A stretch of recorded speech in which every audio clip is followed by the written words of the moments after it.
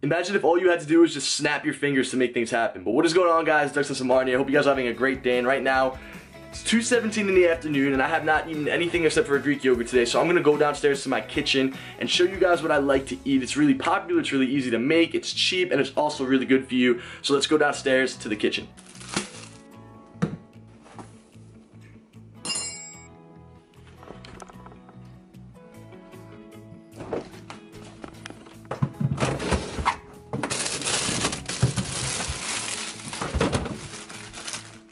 This is all you need, guys. A peanut butter sandwich on whole grain, an apple, and then a jug of water. Literally costs you less than $5 for this entire thing, and it's gonna fill you up and make you feel great once you're done eating it. So once you finish eating your peanut butter sandwich, it's an unwritten code that if you guys have dogs, like how I do, I have Buster and I have Tammy, that when you're finished, you must save a piece of the peanut butter sandwich for the dogs because dogs love peanut butter. So we're gonna give Buster the big one, and we're gonna give Tammy the little one.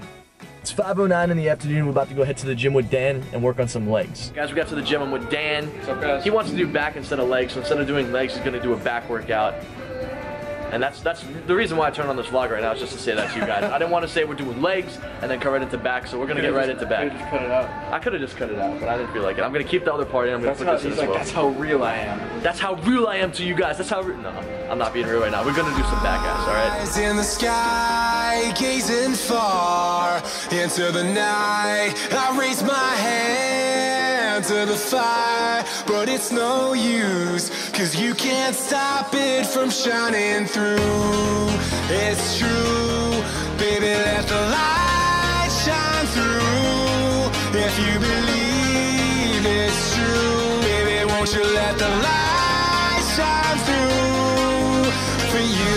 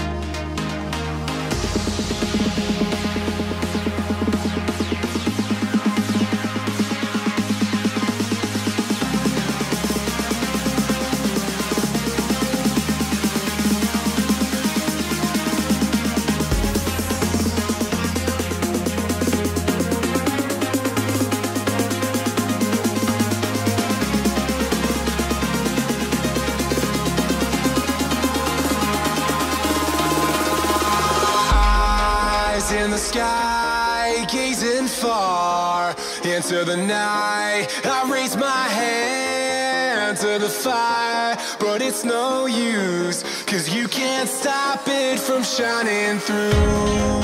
It's true, baby, let the light shine through. If you believe. Alright, hey guys, we're leaving the gym now.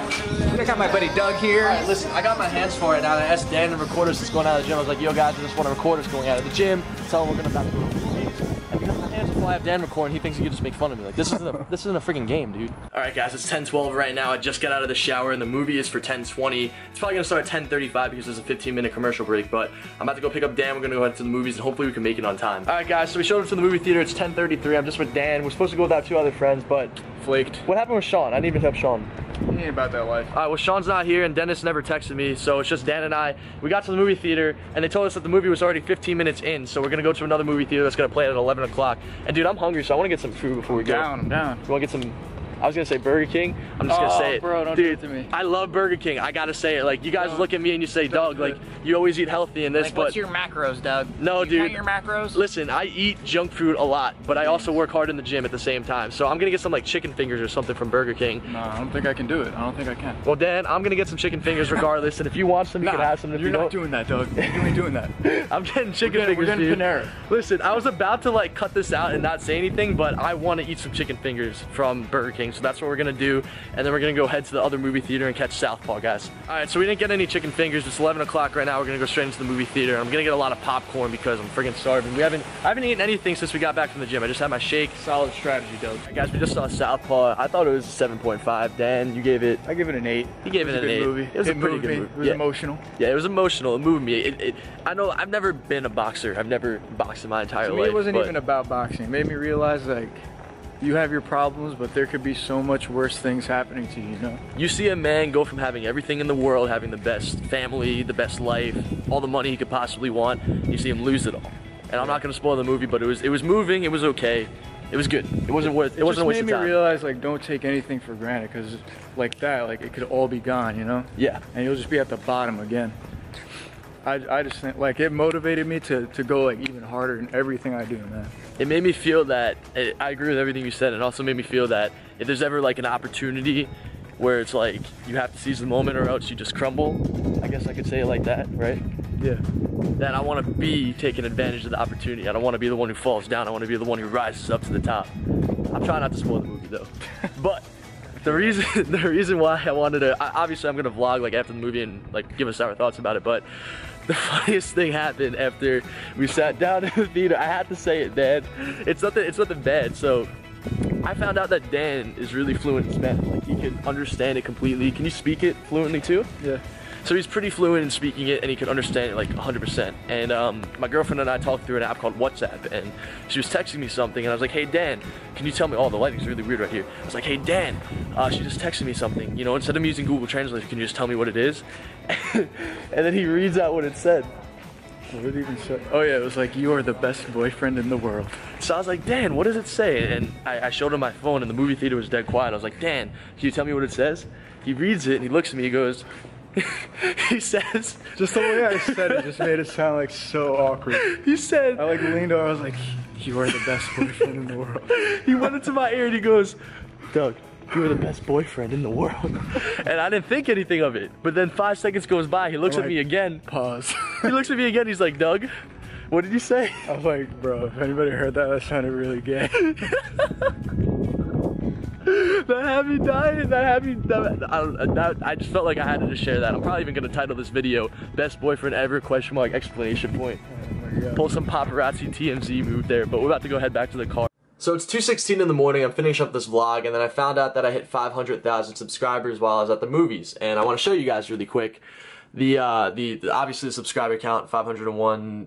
882, the views, whatever. And this is really interesting, and I want to show you guys this, not to brag, but the fact that my subscribers just completely skyrocketed. Like, I was at 450,000 not even a week ago, and then I gained 50,000 in a few days.